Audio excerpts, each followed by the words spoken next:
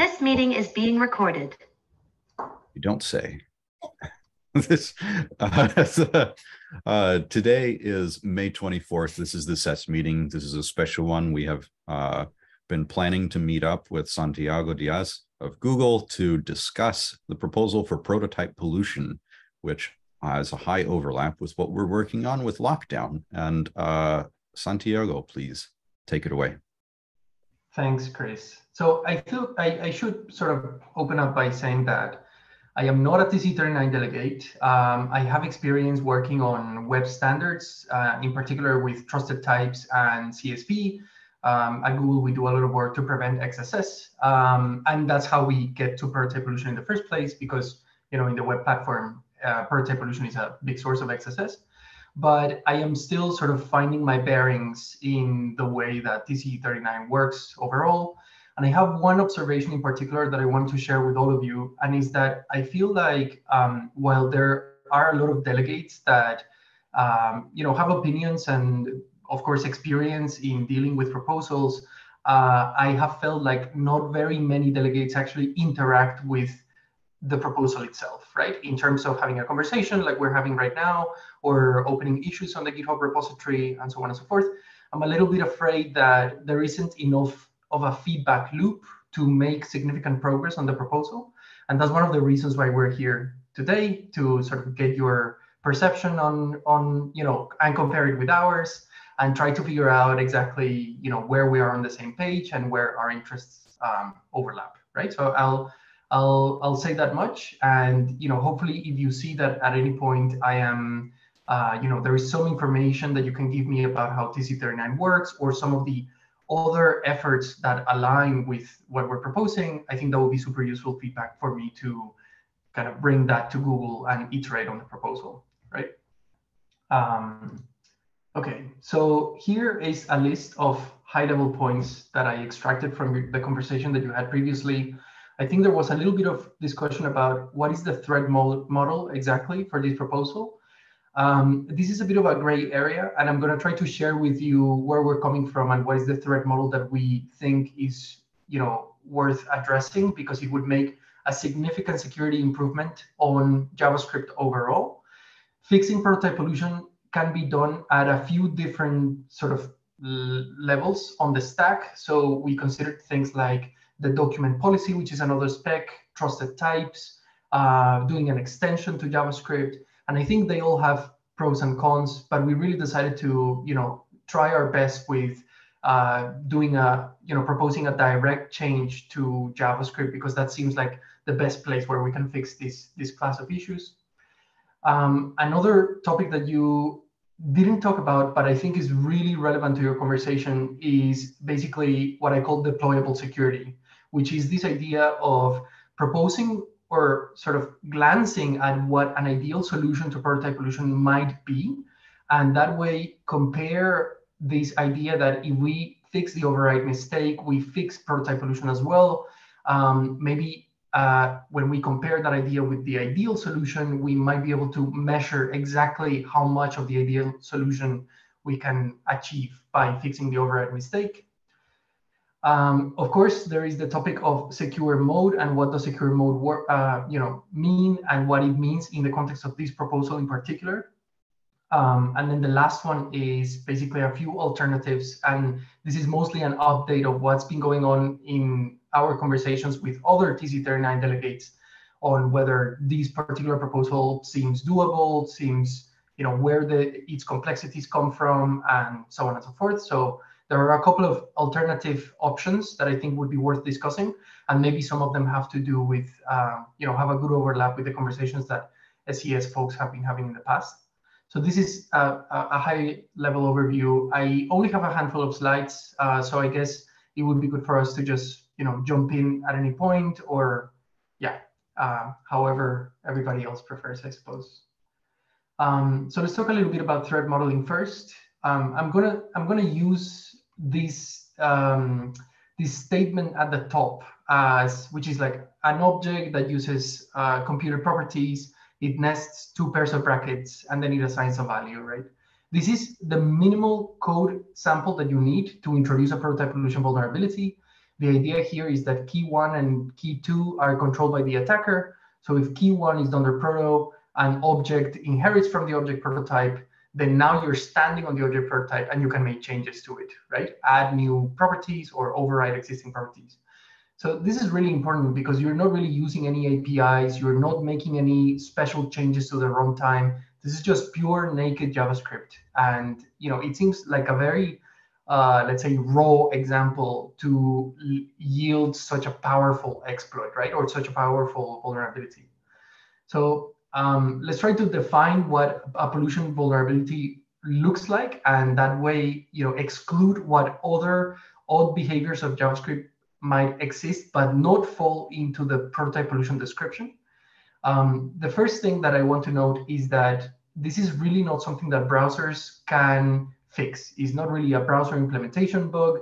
It's not something that Node.js can change. I think Node.js has some protections against this, but well, we can talk about that later, but they are not really, they don't protect against the full spectrum of prototype pollution. Here is a particular example that is a vulnerability that got reported to Google against the Sanitizer API. You might have heard about this. Is something that browsers are working on at the moment. Basically, this person says that if an application is vulnerable to prototype pollution, we can use pollution to add elements to the allow list of the sanitizer, which determines what elements will and will not be sanitized. And then if we control that allow list, we can just call the sanitizer API and that way bypass it entirely, right? So this is a security bug as perceived by some external researcher. And the verdict for this bug was won't fix, and this is intended behavior, right? And this is arguably correct because the sanitizer API is really not doing anything wrong. There's only so much that it can do to stop this. And really what's going on here is you have a tainted runtime. The kind of underlying assumptions that the sanitizer API logic have been broken, and therefore there is a bug, right? But who's at fault here? Well, it's not really the browser, it's not really the sanitizer API. And I hope that this exemplifies a little bit, why we think there is really not much that browsers can do to fix this, right? The second one is that we're assuming a scenario where the attacker has no arbitrary JavaScript execution. If there is arbitrary code execution, that's more or less game over in this threat model, right? Here we're talking about a data-only attack where there's no inclusion of external scripts. There is no calls to eval, that kind of more traditional security vulnerabilities. Here, we're talking about a completely locked down environment where using only data, we can create these weird machines, turn the application logic against itself, and reach code execution, right? I think this is an important point because we will see a couple of examples of bugs that people tend to call prototype pollution, but in this proposal and in the threat model that we're building, those are, would not be considered under that category. One of these examples, these two lines are used in some public blog posts to explain prototype pollution, where you basically taint the object prototype to include a body with some arbitrary value, and then you call fetch, and that fetch makes a post request, but that post actually has a body, right? So this is a way in which people say prototype pollution can exfiltrate data, and so on and so forth. But this really doesn't fall under the prototype pollution description, simply because it's not a data-only attack. You already have JavaScript execution by the point you managed to do this. And if you had arbitrary code execution, you wouldn't need the fetch call in the first place, because you could chain together references to other APIs and exfiltrate data in a million other ways. So fetch is really a distraction in terms of what tainting the runtime is doing here for you. I think that for this session we should go ahead and adopt your terminology because you've prepared a presentation with this terminology. But I want to just note that I object to this terminology because the term prototype pollution attack has been used for attacks like this, where it did come from code. data-only attack is a very, very clear category.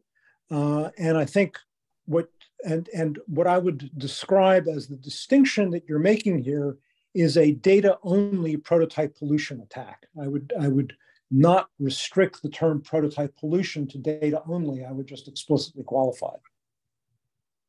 So I think our perspective has been that prototype pollution is a subset of data-only attacks, which do include other techniques. Okay. But just the reason I'm logging the complaint is that prototype pollution has been used historically without the data-only restriction. So, I think that the category of attack you're defining is certainly a very important category, but and I'm happy to use your terminology for this session, but I just want to log that redefining already established terminology to mean something narrower is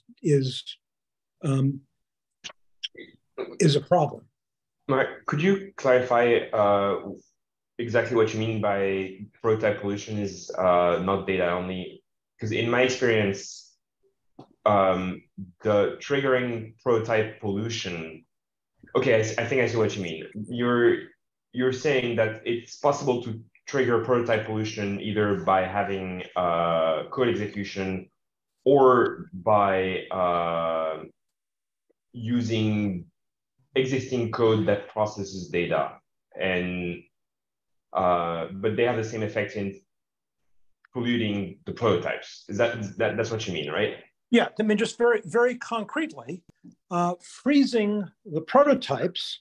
One of the ways in which we've historically described that, going back to when we introduced Object.freeze in ECMAScript 5, is talking about preventing prototype pollution attacks, where we're including code attacks and what we're preventing by freezing the prototypes. Right. So using a library, for example, as Chris mentions, that would modify prototype to affect the behavior of other code that library includes. Yeah, I mean a lot the early papers. I mean, just we often use the term prototype pollution to explain one of the attacks that we're preventing by using freeze. And we're certainly including code attacks in the threat model when we're talking about preventing prototype pollution. So in any case, I think that we have generally we would like we register that we would like to qualify this as a data-only prototype pollution attack, as opposed to other kinds of prototype pollution, as opposed to other kinds of data-only, of which there are many other examples. But let's pray continue. We will assume for the purposes of the presentation that prototype pollution means data-only prototype pollution for your presentation. Okay, that I think that's the first takeaway that I take with me, because once you have code execution, it feels like prototype pollution in that sense is used as an exploitation technique and not as a vulnerability itself, right? The prototype pollution I'm talking about here is one that leads to code execution. So once you already have code execution, it seems like you have bigger problems than that of like prototypes being immutable or you being able to build weird machines by modifying prototypes. But, I mean, that's sort of the whole point of what the SES group has been about, and going back to the effort in ES5 to support object capabilities in JavaScript and the Google Kaha effort, et cetera, and the work that Bonnable's doing. All of this is to enable mutually suspicious code to coexist and interact, where executing code that you don't trust within the hardened JavaScript environment is not considered an attack any more than executing than the browser would consider executing code that the browser doesn't trust in an iframe to be an attack. We're trying to enable mutually suspicious code to coexist in the same context. I see. So that is a useful clarification, because I think you're talking about a situation where you have hostile code, right? Untrusted code that is running in an environment, and you want to sort of sandbox it, right? And that is a fundamental difference between that and the threat model that I'm exposing now, where you have benign code that you trust and that can be manipulated using data. And of course, that will lead to slightly different solutions, right? Yes, yes, these are very, very different threat models. Agree 100%. The point is that the term prototype pollution is used in discussions under both threat models. I see. Okay, so maybe we can, I agree, maybe we can move on using this terminology. I don't think we need to stick to it. So if at any point you have any comments about, that wouldn't fit this threat model, but that would include the sort of untrusted code bits, I think that would be useful to talk about as well. So, I think we can be flexible and play it by ear, I suppose. The next thing, under the data-only prototype pollution attack that is important about prototype pollution is this concept of spooky action at a distance, right? Which is the idea that there is a single receiver in the statement that we have at the top of this slide, but that receiver has a very wide blast impact radius, right? Because it can affect so many other objects at runtime. And to some extent, the impact of a prototype pollution exploit is a direct function of how many objects you can affect, you can taint with it, right? And I think this is a really important point, because in many of the discussions we've been having about this, we sort of tend to conflate the concept of polluting the runtime by making changes to the built-in prototypes, like the array prototype or object or strings and whatnot, and the kind of prototype pollution that you get by tainting application-defined prototypes, right? These are, entirely two different class of vulnerabilities, in the sense that one gives you a lot more versatility and a lot more, exploit primitives than the other, right? And some of the solutions that we're going to discuss, they are geared towards protecting the built-in prototypes, and some others will be geared towards protecting the entire prototype chain, right? And I think this is something that we tend to conflate in our conversations. So by talking about spooky action at a distance, I am trying to generalize this idea that we really need to protect the entire chain to stop the class of bugs from happening. It may be that the solutions that we have for that are not super practical, and we might have to bite the bullet and protect only built-in prototypes, but that should be a decision that we're conscious about and that we make, let's say, willfully, right? Yes. And then the last idea that I want to put forward is this concept of the surprise factor, right? Of course, developers rely on mutable prototypes, and they're expecting prototypes to be there to do their job. But it seems unreasonable for a developer to expect that this statement that we're looking at can taint the runtime, right? And this really hints at one of the fundamental symmetries of JavaScript, which is the symmetry between the dot notation and the bracket notation. It seems that the cracks of that symmetry are starting to show, in the sense that if I say object.prototype and then make a change to it, I am expressing intent as a developer. I really want to access the prototype in this line of code.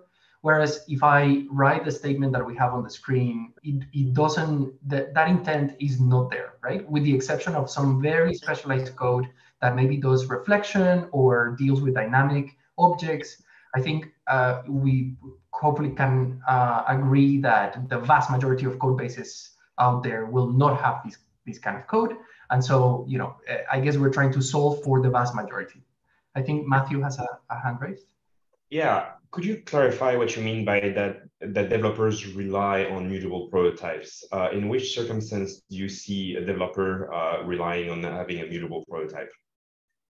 Yeah, I think maybe mutable is a little misleading here, but the idea that the chain of prototypes is mutable, and that that the prototypes are there for you to add properties that are going to be inherited, and you might choose at different points in the runtime's lifecycle when to add those properties, is something that developers rely on, right? It's sort of the expected behavior of the prototype chain. Yeah, but do you expect the prototype to stay mutable after, for example, a class has been defined? Or, for example, do you expect the built-in prototypes to stay mutable after polyfills have been installed? So this is a super important question, and one that I hope we can talk more about, because I think developers expect that they will stay mutable, but it seems like the vast majority of code bases don't actually make use of that fact, right? So to them, it seems irrelevant whether it stays mutable or not. And it feels like that is something that we can exploit to fix these class of vulnerabilities. Now, there are a number of exceptions to that rule, and those exceptions are fairly important. And I think, they will determine whether we make that compromise or not. One example that I have is we've seen a lot of developer tools that do, for example, hot swapping. So you make a change to your JavaScript code, and that change is automatically hot swapped on your browser, so you can see, the effects of your change, right? A lot of those hot swapping tools really rely on the prototypes being mutable throughout the lifetime of your browser tab, right? And restricting those environments is going to break those tools, right? So this is the kind of trade-offs that we're presented with, where we might say, well, you have to disable your protections if you're going to be in developer mode. And we accept that fact because for the remaining 90% of use cases, we're actually protecting the vast majority. Yes, so this is one of those trade-offs. So to clarify that example, hot swapping implementations like that, do you see that as mostly a development time feature that's needed, or do you see that as also being used in production in some cases? So we've tried to do research on this because I really want to get data to answer these questions rather than going with my gut feeling. Unfortunately, this is a really difficult one to find to answer. As far as we can tell, this is used mostly in a development environment where you don't really go in production with it. There have been some really niche cases, as I said before, of applications that do very specialized reflection or things like that. They seem like edge cases, and I think the answer that I would give to the question today is they are in the realm of development and not in production, but with that big caveat, right? That that is based on what we can see and the static analysis that we can do at scale, and there are a bunch of unknown unknowns that might change the real answer to that question, right? Yeah. Let me just want to contribute a little bit of empirical data about one of the questions we just talked about, which is we've now run a rather substantial amount of code, loaded a rather substantial number of packages into hardened JavaScript that were not written to run under hardened JavaScript,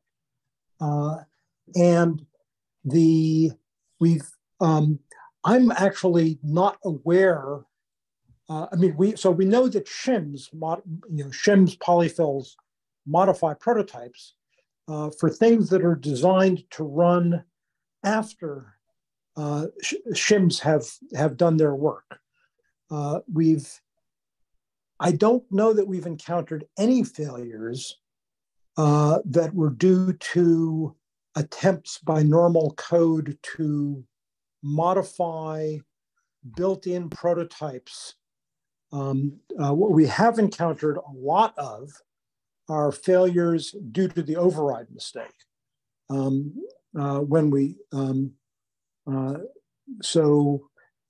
So if we have encountered any failures by modifying built-in prototypes, it's certainly been very rare compared to failures with the override mistake. And even with failures with the override mistake, what we find is that the vast majority of code that we've tried, a tremendous amount of code that we've tried, does work under hardened JavaScript, despite the fact that it was not written to run under hardened JavaScript. So Mark, let me ask you a question. So a lot of our observations match with what you just described, but what we've noticed is that there's a spectrum. If we freeze only the object prototype, we find almost no breakages whatsoever, because not a lot of code seems to rely on the object prototype on adding sort of global state, I'm going to call it, on the global prototype for everybody to access. But the more we add, the more prototypes we add to that list of frozen, prototypes. So once we get into the more, weird edge cases of like the regular expressions prototype, the error prototype, and even in some cases the array prototype, basically the more we add to it, the more we see failures. So I think it would be interesting to know. Are you distinguishing modifications versus the override mistake? Yes, I am. So to give you an example, there are some tools that will add functions to the array prototype so that you can call those functions and they can, they will stringify your array in some special way, right? So if we freeze only the object prototype, we don't see any failures on that application. But if we do the object prototype and the array prototype, that application will fail.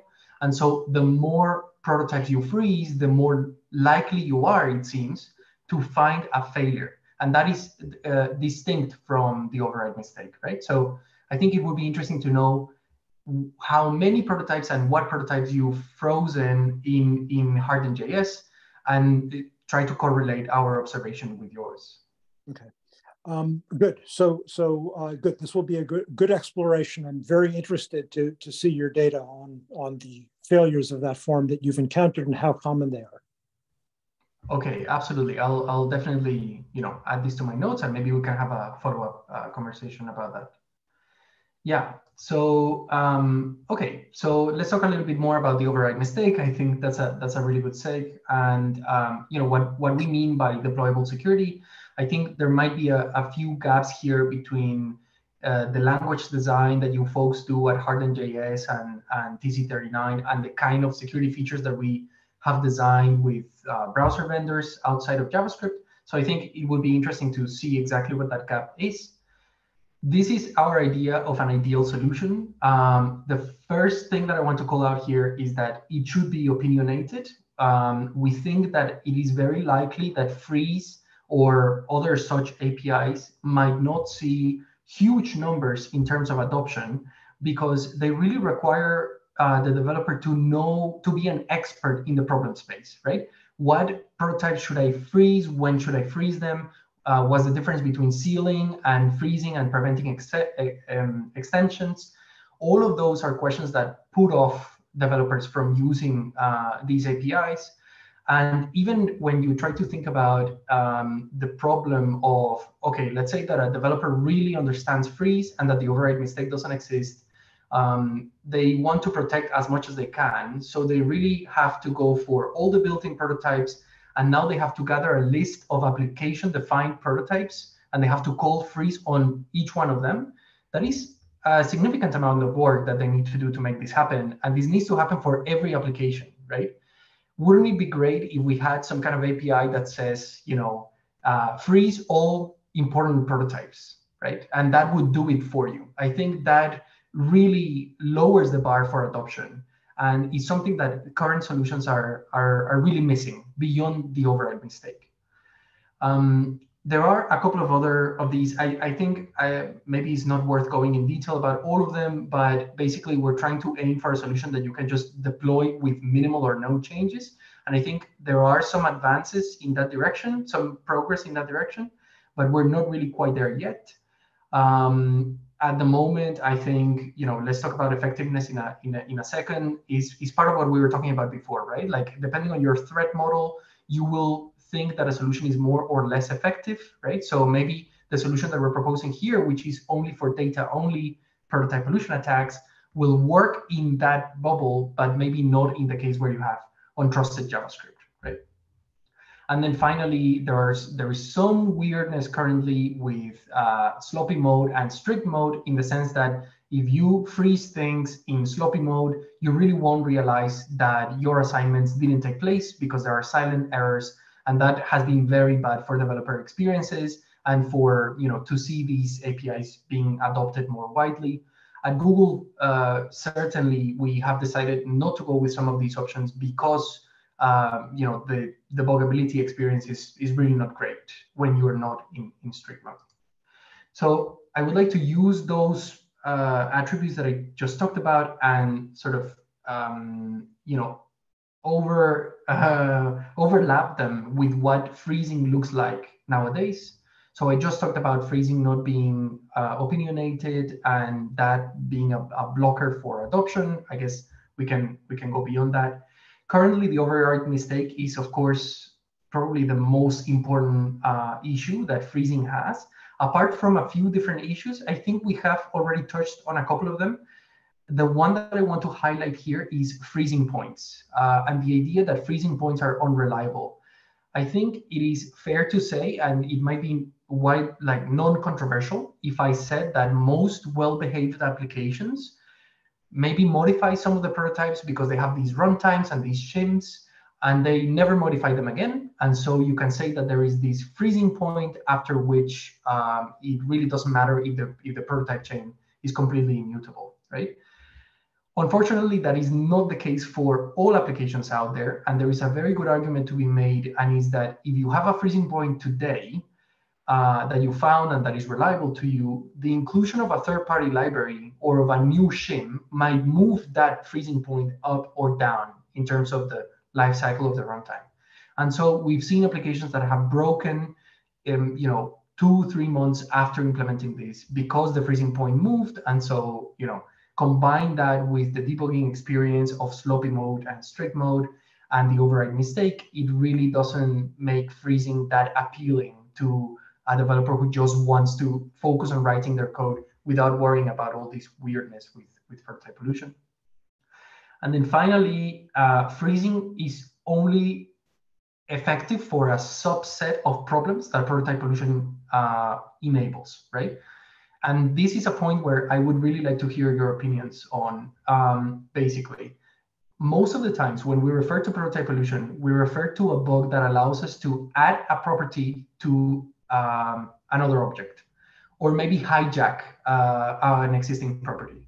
But we don't often talk about what I call here read-only attacks, which is basically cases where you have a secret in some object, and you can use these data-only attacks to get a reference to that object and to that secret and read them, right? You don't actually make any changes to the runtime. You don't taint the runtime, but you use the surprise factor of bracket notation to get a reference to other objects and read their secrets. So that is a very rare type of attack. We've seen maybe a couple of examples of this in the wild. I don't know if those attacks are worth, let's say, are a deal breaker in terms of the solutions that we're discussing, but it's important to bear them in mind. And there has been one case only of this attack that we're calling function swapping, which is quite interesting, actually. They use bracket notation and these sort of gadgets that lead to prototype pollution to take the includes on arrays and assign it to the includes on strings, right? So that means that the logic for includes changes, and you can sort of turn the application logic onto itself by using that trick, right? So you're not actually tainting anything, you're not adding any new properties or changing existing ones. You're just sort of swapping functions around and taking some advantage from that. Again, this is extremely rare. The stars need to be aligned. I don't think this is a deal breaker, but I thought this was probably a good couple of examples of the types of attack that will be left behind when, if we decide to improve freezing or have a super frozen mode or something like that. So I did not understand. I actually didn't understand both of those. If all of the built-in primordials are frozen, and in a data-only system, how do you engage? I mean, the function swapping attack you just explained changes string.prototype, no? It does, yes, it does. So frozen runtime couldn't happen in a frozen runtime. So, correct. So the function swapping cannot happen in a frozen runtime. It can happen now if we freeze, for example, the object prototype, but we don't freeze the array or the string prototypes, right? Okay. Is this idea that freezing is done on a prototype by prototype basis, and that the developer needs to know what prototypes are worth freezing and how to freeze them and when to freeze them. So in the status quo, it is very likely that many applications, as we've seen them, freeze the object prototype, but don't freeze anything else. And these attacks still happen, even on applications that consider themselves hardened by having frozen their object prototype. Okay. So with I understand. Good. We understand each other on the function swapping. On the read-only attacks, if all of the built-in primordials, all of the built-in intrinsics are frozen, is the read-only attack still possible? And if so, I'd love to see an example. I think it will still be possible, because with bracket notation, if you can walk up the object hierarchy, far enough, you will eventually be able to reach a prototype that might have a secret, right? How does the prototype?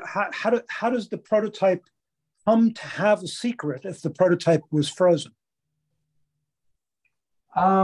Yes, if it's frozen, what we're saying here is, if the prototype is frozen from the get-go, then there is no moment in time where the developer has a chance to put a secret on that prototype. But we go back again to the argument that in order for that to happen, the developer really needs to know what prototypes to freeze in the first place, right? Okay. As long as you leave this responsibility to the developer, where they might freeze the object prototype, but not anything else, you have this possibility open, which is that secrets are going to be put in prototypes that are not the object prototype, right? Okay, good. So I understand both of these. Thank you. Excellent. So I think perhaps the most important part about freezing objects in 2023 is that the override mistake is actually a bypass to freeze, right? There are situations that we've seen in the wild where, as I said before, an application froze some of its prototypes, and attacks were still possible due to the override mistake. And you all know about this, so I think this is highly not controversial.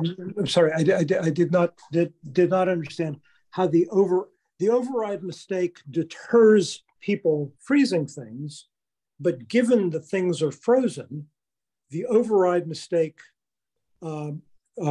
causes a loss of progress, causes things to fail that should have proceeded, causes things to fail with a thrown exception, but doesn't otherwise enable an attack. So you talk about the attack being to induce a thrown exception to prevent progress? No. This is exactly. It might have been good to add an example here, but there are certain constructs that will allow you to set properties on frozen prototypes, even if they're frozen. So this is a strong statement about being able to bypass those checks, right? I'd like to understand that, because if an object is frozen, you cannot set a property on it or modify it. So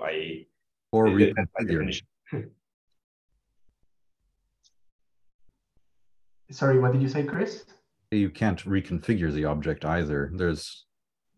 I do not understand the claim that a frozen object can. Yeah, it's difficult to explain it without an example, but is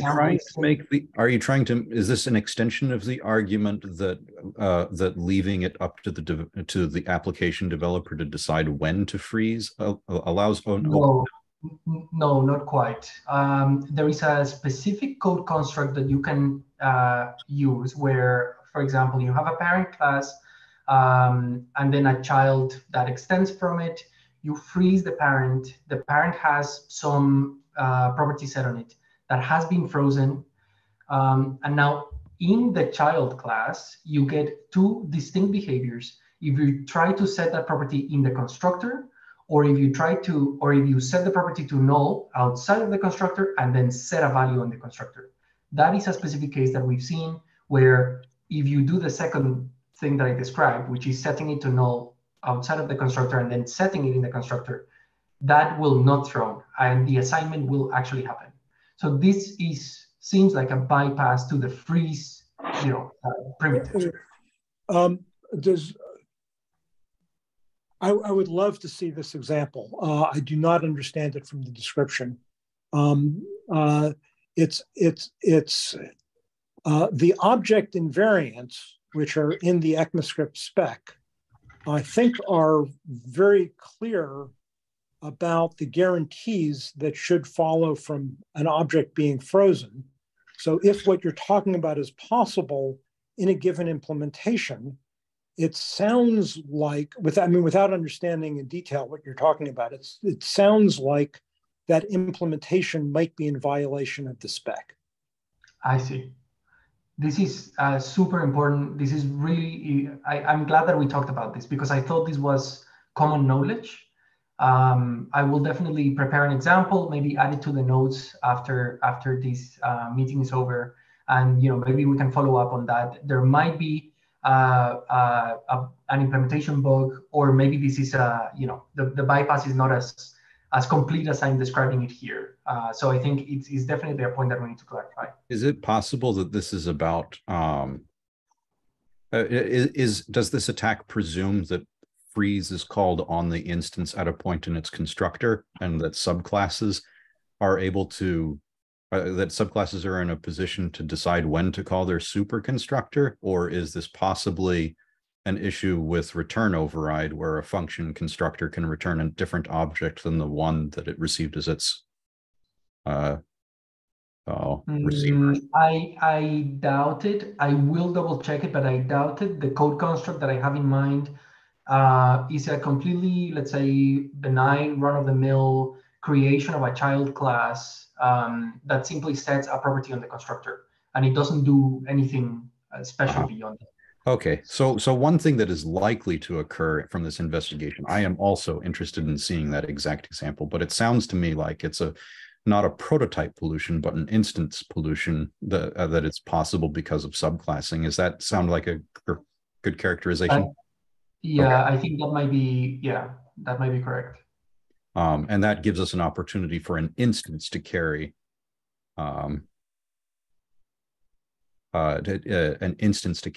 the private, what should be private data, and expose it to someone who holds an instance of that object. Okay. It still seems that, so the highlighted line on the slide, that the override mistake itself is the bypass, still seems very unlikely to me. The override mistake is only causing something that should have succeeded at modifying to instead throw. So it can't enable modifications that would not have otherwise been enabled.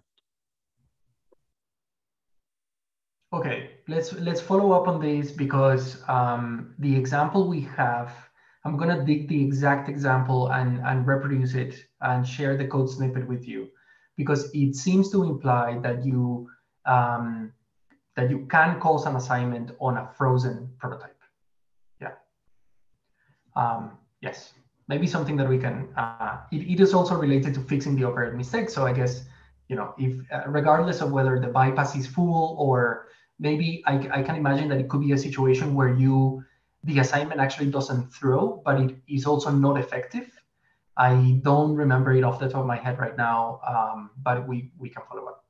Okay, I'm also going to make a bizarre request, which is, if there is an implementation in which such modification to frozen objects is possible by whatever means, this might mean that some of the current users of hardened JavaScript are vulnerable. So I'm going to make a request that the recording of this meeting be held back, and that the further pursuit of this be treated as a responsible disclosure matter. That seems reasonable to me. Yeah, it's a great point. I have a general observation regarding freezing objects. I think in general on our side, when we talk about freezing the intrinsics, we're we would not ever like recommend just freezing object.prototype, but freezing every intrinsic that exists in the environment, or anything yeah. that. Let's run to the end, because there's a possibility that there's a very strong possibility that the attacks that Santiago is seeking to prevent are in a different category than the ones that that fit within the object capability model. And we're low on time for slides, so and I'm eager to see us run to the end of the presentation. If we have to continue at next time, that would be that would be fine by us, but also again, eager to get to the end. Let's pause questions until the end of the presentation. Yes, I think in particular talking about a sort of secure mode, I think is of interest to everybody here, right? Okay, so let's skip ahead and talk about modes and flags. So the original proposal and the way that it was explained in TC39 discusses this concept of a secure mode, right? And this has been the source of much confusion. There is a note on the proposal that talks about how the words secure mode are really misleading. First, because it's not entirely it's not clear secure against what.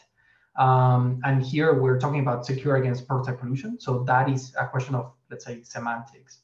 But second, there seems to have been a collision between mode in the sense of sloppy mode or strict mode and simply feature, right? Which is a feature of let's call it a super frozen feature. Naming is hard and we called it mode. And I think one of the things that you've discussed is that there are other problems that are discussed in maybe TC39, maybe Harden.js, that could benefit from a secure mode, right? In the sense of strict mode. So for this proposal and for this class of attacks, our intention was not to introduce a new mode. I have been in close contact with the V8 team and talked about the complexities of different implementations. And since I read the transcript for your previous conversations, I brought this to them. And I think the general consensus is that implementing a new mode carries huge engineering cost and complexity, right? So there doesn't seem to be appetite by browser vendors, as far as I can tell, to implement a new mode to fix data-only prototype pollution attacks, right? There may be a different case to be made about different classes of problems that can be solved by introducing a new mode, and maybe prototype pollution can benefit from that. But when we compare the solutions that we have for this particular problem with the cost of implementing a new mode to solve that problem, that doesn't seem like a good trade-off. That is not a good balance in terms of implementation cost. Instead of talking about a mode, we should change the proposal. And I was going to do this today, but I wanted to talk to you all before, for the sake of transparency. What we really want to talk about is feature flags, and how can you, when you introduce a change that is not backward compatible, how do you introduce a knob that allows the developer to say, I want to opt into this, right? We looked into different ideas, maybe using a directive, maybe using, there's a few different ideas and they're written on the proposal. And I think we've landed on the idea that an out-of-band flag is the right way to do this. An HTTP header or a command line argument, depending on where you're executing, seems like the best way of doing it. So that is entirely different from a mode. And I hope that can, maybe we can help you make a case for a secure mode by using the problem space of prototype pollution. I think, that would be wonderful. In terms of pushing for a secure mode to solve prototype pollution, I don't think that's a big hammer to solve a small problem, to put it that way. And I really wanted to be explicit about this because I think there's been some confusion there that we have been proposing the introduction of a secure mode. Yeah, I don't know if there are any comments about that. But beyond that, the last slide that I have, not this one, sorry about that. The last slide that I have is this, which is basically just a comparison of the proposals that we have at the moment and what's going on with them. This is basically a mini update of what's been going on since our conversation back in February or March to today. The top row is introducing new symbols, which is our original proposal. There's been some interesting conversations with Kevin on the GitHub repository about how the complexity of deleting the constructor property might be a deal breaker for this proposal. It would be good to have more opinions, but that's basically the main blocker at the moment. I, of course, like this proposal because it protects against all pollution variants. It basically doesn't rely on freezing anything, but it just cuts all avenues that an object has to reach out to walk up the object hierarchy. And that is a slightly different perspective than that of freezing or, I would put an asterisk on that, though. That is assuming the data handling doesn't have a way to express a known symbol as string, correct? Yes, that is a more accurate description. Yes, you're right. In fact, the reason why we introduce symbols is because, 99.99% of bugs that we see in the wild have to do with the fact that user input comes in the form of strings, right? In order to get a hold of a symbol as an attacker using only data-only attacks, you need to have some kind of code execution to begin with. And so symbols seem to be distinct from strings, or at least raise the bar so high that you will have to combine multiple bugs in order to get a working exploit. So yeah, no, yes. I'm raising this because, for example, we have an encoding on our side that allows expressing a well-known symbol that encodes a well-known symbol as a string. So if you parse that, all of a sudden you get back to the case where you can walk prototypes and constructors through symbols. I see. That's a very good point. If I could get any references to, I don't know if you're talking about a hypothetical future proposal or something that is actually happening. No, I mean it's an application and it's an application level encoding of data. So it's just that we support encoding well-known symbols as strings. Yes, the same way some applications like support referencing functions as a string or things like that. We support well-known symbols. Yes, that's spot on. And there is a little bit of discussion about this concept of a symbol that is unutterable. So something that you cannot even refer in code. Maybe instead of saying .constructor or bracket notation symbol .constructor, maybe you should definitely go through a function and say get constructor off, right? And then that I think would be closer to the original description that I gave, which is cutting ties for an object to use bracket notation to reach out to the object hierarchy. So this proposal is on one end of the spectrum where we solve the largest amount of problems, but at the cost of complexity, right? There is a proposal that Kevin has that is sort of a variant of this, and I think he's talked about this in other contexts as well, which is to exotically reject new properties on set, which is just a way to bypass the override mistake, right? It's kind of implementing what if we didn't have the override mistake, this is the world we would live in. It has some of the same problems of freezing, but it is decidedly a good option that we can use. It doesn't solve all the problems that the original proposal aims to solve, but it is something that we can definitely consider.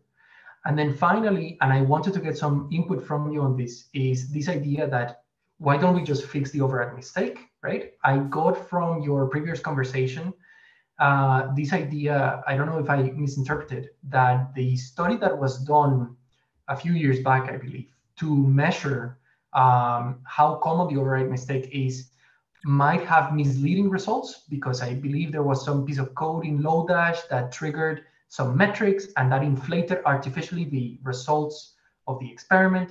I'm not entirely sure what's going on there, but I think there is no canonical answer to how common is the override mistake in the wild.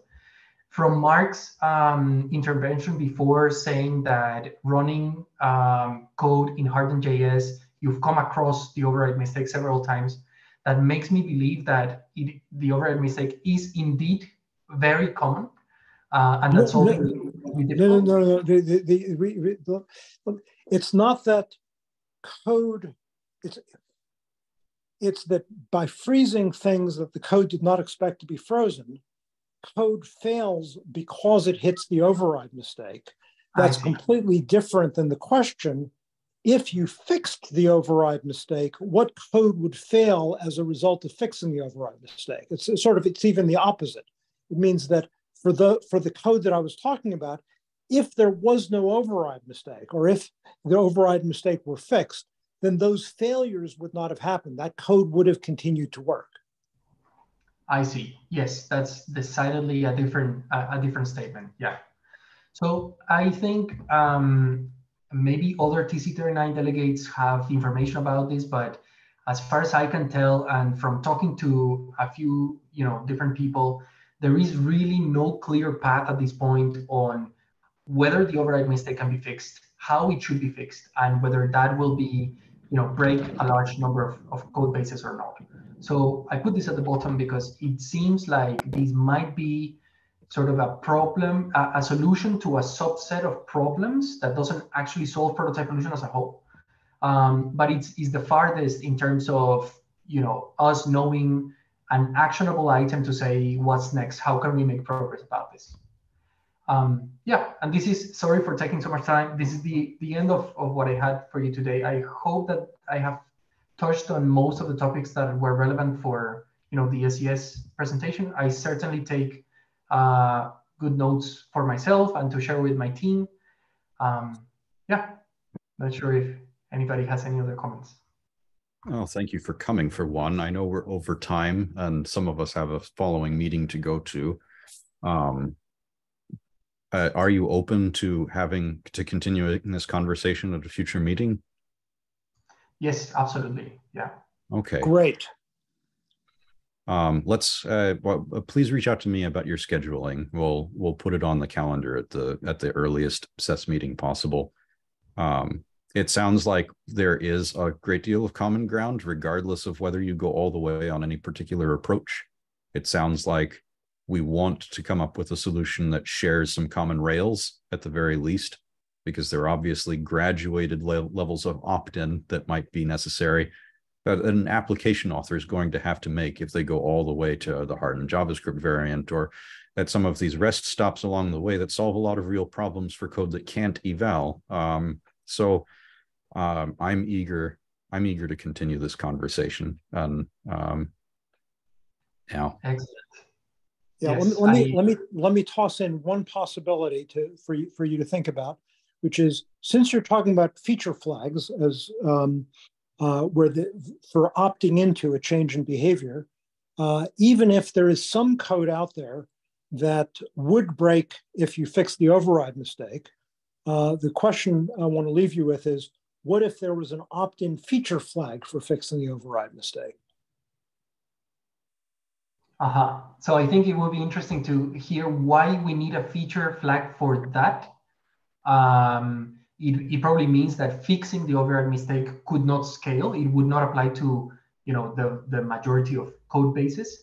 But I think if it comes to the realization that we cannot implement a proposal that fixes all of the variants of prototype pollution, and that we should only be fixing the most common variants, which are those where you attack the built-in prototypes or a subset of them, and the override mistake, fixing the override mistake achieves that, then I think that's a feature flag that we would want in the web platform and in Node.js and in JavaScript runtimes overall, right? So yes, I think I am in principle supportive of this, but I think it is interesting for us to exhaust the solutions that we have that go all the way in, do due diligence on them, and if we find out that they are definitely too complex, or there is a blocker that we cannot get past by, I think this is a very reasonable idea to consider. Yeah, I think that we're on the same page, that if it is possible to solve the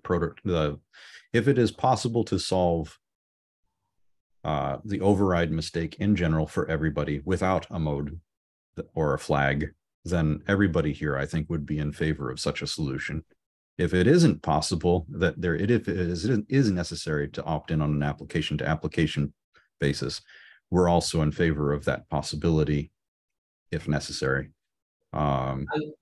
I would like to, with that comment, and I don't want to hold you back anymore, but with that comment, I want to leave you all with also sort of an open-ended question, and is whether you would be in favor of creating some kind of construct that allows us to have a more opinionated way of freezing, one where we don't rely on the developer freezing the right things at the right time. But we can say, look, this is a package of prototypes that need to be frozen for you to have reasonable security. I think that is something interesting that we can discuss in the follow-up. Isn't that essentially what we do? That is what we do. That is what we do. I mean, our solution is basically freeze it all. No, that's not. Fair point. But our position at the moment, and of course, I want to make sure that we're open to having a broader conversation about what we can do going forward that might embrace other needs. But what we do at the moment with the SES shim and in other SES-like environments, the hardened JavaScript, if you will, is that we transitively freeze. There are two parts to our solution, one of which is compartmentalization, which is to say that guest code runs inside of a compartment where it only has access to certain intrinsics. We call them the shared intrinsics. And the shared intrinsics are shared not just between compartments, but also with the realm. And those are transitively frozen. So that's array, object, etc. Anything that we are willing to give a guest program is frozen, and anything else is open-ended, and it's up to the application author to advance the line of what is frozen. It's also the responsibility of a library author to harden their own libraries if the objects that are shared by that library are passed between mutually suspicious parties. That is to say, it isn't a silver bullet. It's a concern that the application author has to carry with them. But there are also also within our model, there are graduated levels of concern that there's a lot can be addressed by running third-party dependencies, for example, inside of compartments on a package by package basis in order to mitigate prototype pollution that can be instigated from within the supply chain, which is not the threat model that you began the conversation with, to be clear. Of course, yes. It sounds like there might be some of those ideas that Hardened.js already has that we can bring into this proposal so that normal JS sort of can inherit, right? And that this particular point seems to be one of those. Yeah. And I would say in general, a paradigm is you install whatever shims there may be, and then you lock down, which does freeze all those intrinsics. It's not just object prototype. It is basically everything, as Chris mentioned, that might be shared. And after that, the best practice is to harden everything. So that's what Chip mentioned, where if you define a new class or you export a function, at the place where you define it or export it or whatever, you've hardened it as well. And even for instances, the best practice is to harden instances as well, because in general, we keep states not as properties of the instance itself, but we would keep it, anyway. So the only surface of the object are functions, so all the instance itself can be hardened as well. So the paradigm is always harden everything. Also, harden is just a more straightforward API than having to go through the gymnastics of freezing, because it does various recursive things. The other is we kind of fall into the mode where you sort of harden everything by default and then selectively make decisions about what things are not going to be hardened, as opposed to the problem that you were talking about at the beginning, which is, how does the developer decide which things to freeze? Because obviously you could just miss something, but since most of the time having something be frozen or not, the code that interacts with it is indifferent to that. So having the baseline be everything is hardened, and then making being more selective about what you ease up on. Turns out there's way fewer decisions you have to make when you're working in that mode. Absolutely. I think this matches very well the sort of the experience that we have with hardening applications at scale. I think it's entirely aligned. Start from everything strict and then relax rather than the other way around. Yeah. However, we do understand that most existing application code probably cannot just harden instances like that. They will usually use properties to keep their mutable state, for example, which yeah. Well, in any case, there is a ladder, and at the base of it would be nice to help people at the base of the ladder, and as well as the people who by necessity have to go to the top of the ladder in order to run arbitrary guest code inside of their application, which is not what everybody is doing. It's what the browser does. It's not what that's not what every application does, but there are a lot of platforms out there that benefit from it. So and also supply chain attacks are an increasingly large concern. Yeah, on the note of supply chain attacks, there is I think there's places where we haven't been able to freeze the runtime because some third-party library, your code is well behaved, but the libraries that you use are not. And there's only so much control you have as a developer, right? Not everybody's gonna create a pull request on the library's GitHub page. So yes, those are all kind of blockers for adoption. Yeah. Oh, in any case, we're well over time and look forward to having a future conversation. Please reach out. And again, and that's it. And then that's the meeting.